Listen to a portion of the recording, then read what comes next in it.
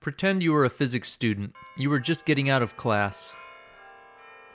You were walking home when you remembered that there was a Galaxy Wars marathon on tonight.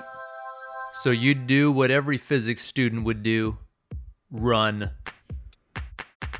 You're pretty motivated to get home, so say you start running at 6 meters per second. Maybe it's been a while since the last time you ran, so you have to slow down a little bit to 2 meters per second. When you get a little closer to home, you say, "No, Captain Antares wouldn't give up, and I'm not giving up either," and you start running at 8 meters per second, and you make it home just in time for the opening music.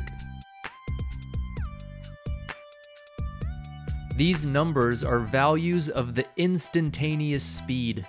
The instantaneous speed is the speed of an object at a particular moment in time. And if you include the direction with that speed, you get the instantaneous velocity. In other words, 8 meters per second to the right was the instantaneous velocity of this person at that particular moment in time. Note that this is different from the average velocity. If your home was 1,000 meters away from school and it took you a total of 200 seconds to get there, your average velocity would be 5 meters per second, which doesn't necessarily equal the instantaneous velocities at particular points on your trip. In other words, let's say you jogged 60 meters in a time of 15 seconds. During this time, you were speeding up and slowing down and changing your speed at every moment. Regardless of the speeding up or slowing down that took place during this path, your average velocity is still just going to be 4 meters per second to the right, or if you like, positive 4 meters per second. Say you wanted to know the instantaneous velocity at a particular point in time during this trip. In that case, you'd want to find a smaller displacement over a shorter time interval that's centered at that point where you're trying to find the instantaneous velocity. This would give you a better value for the instantaneous velocity, but it still wouldn't be perfect.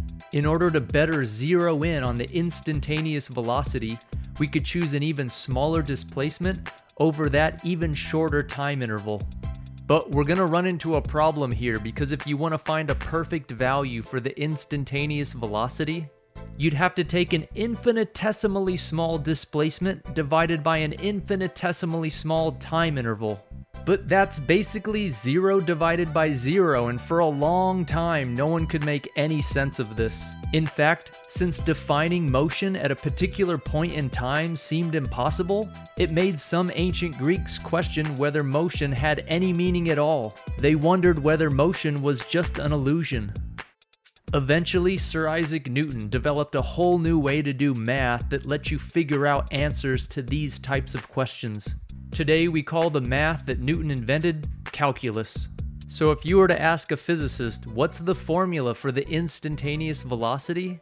He or she would probably give you a formula that involves calculus. But in case some of you haven't taken calculus yet, I'm going to show you a few ways to find the instantaneous velocity that don't require the use of calculus. The first way is so simple that it's kind of obvious. If you're lucky enough to have a case where the velocity of an object doesn't change, then the formula for average velocity is just going to give you the same number as the instantaneous velocity at any point in time. If your velocity is changing, one way you can find the instantaneous velocity is by looking at the motion on an x versus t graph.